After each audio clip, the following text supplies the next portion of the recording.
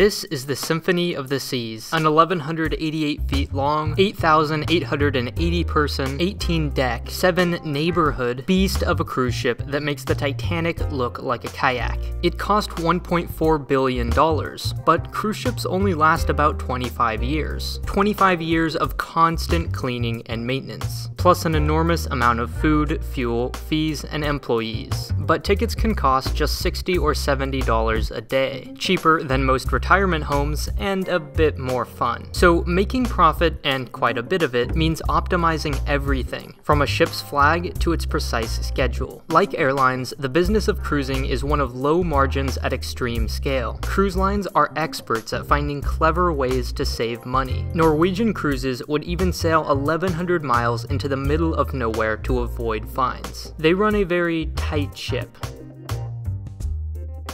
Cruises can be long, short, salty, or not, but they all fall under 3 basic categories. Mainstream cruise lines optimize for scale. They sell lots of tickets for not a lot of money, sometimes even at a loss. The average ticket sells for $1,293, but costs the company even more in food, fuel, wages, marketing, and lots more. If everyone left their wallet at home, these cruise lines would go out of business. But the average person spends $429 on board. They're the perfect captive audience. When your only choices are Pepsi or seawater, they can pretty much guarantee your purchase. Casinos, spas, shopping, and drinks are key to making profit, and why you can't bring your own. And since everyone walks from cabin to dining room at least once a day, that's where they place lounges, bars, and casinos. There's no avoiding them. Premium lines are just the opposite. They make most of their money up front. The no screaming kids on board tax means they can spend more time in ports. And luxury ships may only hold a few hundred passengers, but each pays more than enough to make up the difference. All 3 categories serve very different markets, so a good company catches them all, which is why so many brands are owned by just 2 mega corporations. Carnival owns Holland America, Princess, P&O, and Costa, even an airline at one point. And Royal Caribbean owns Celebrity and Azamara. This way, something like Costa Concordia doesn't damage the rest of the company's reputation. When a ship reaches the end of its life, they can just hand it down to one of their other brands with lower standards. And a cruise ship is a vacation machine, but it can never take a vacation. November to April is when cold Americans escape to the Caribbean, but keeping that many ships there all year round would be extremely costly. So is moving around empty ships from one region to another. So they don't. When Caribbean ships switch to Europe in April, they sell repositioning tickets, a one-way 2-week cruise from Florida to, say, Amsterdam. This way, the ship is always making money,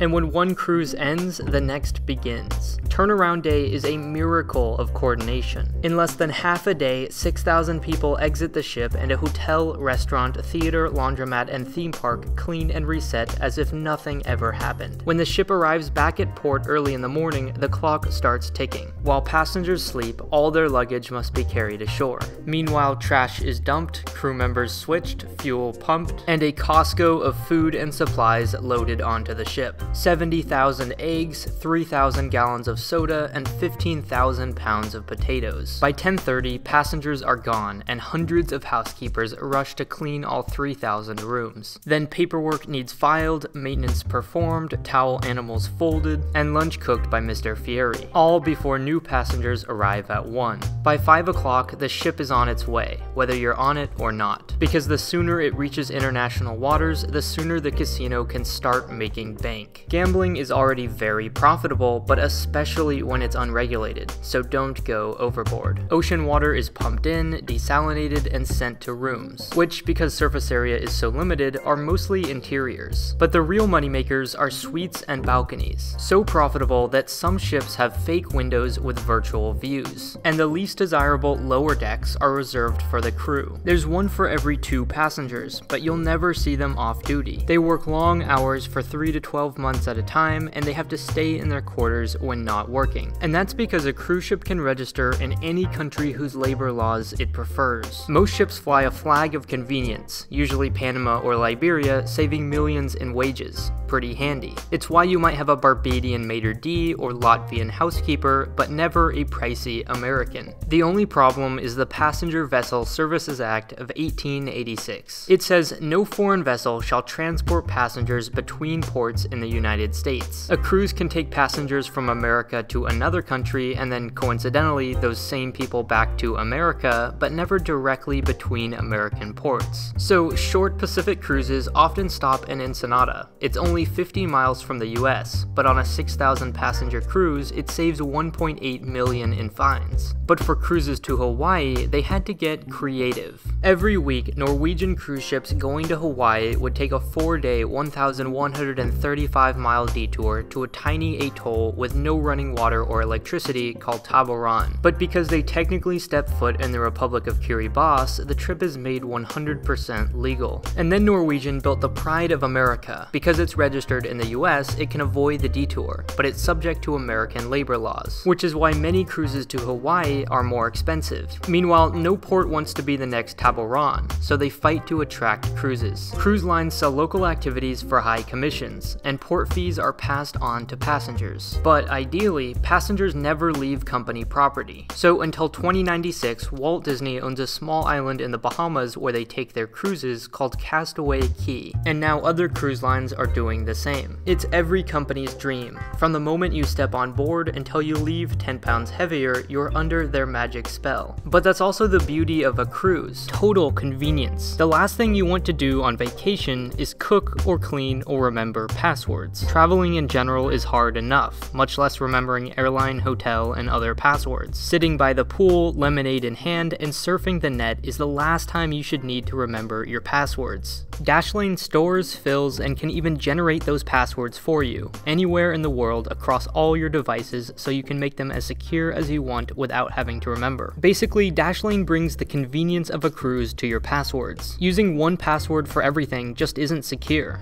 And if you do what you're supposed to do and make a long, complicated password, you'll never remember it. Do you want to get into your account, or do you not want to be hacked? Those are terrible options, and what makes Dashlane so great. It works on pretty much every platform, and it's not some big, complicated thing you have to set up. It just works. If it finds that one of your accounts is ever compromised, it sends you a notification so you can change your password. For a ton of sites, Dashlane can even change your password for you with one click of a button. I can't tell you how convenient that is. Why not make your life easier? Your data is worth it. Click the link in the description and use the code YouTube2018, no spaces, for 10% off the already very affordable premium plan, or try it completely free.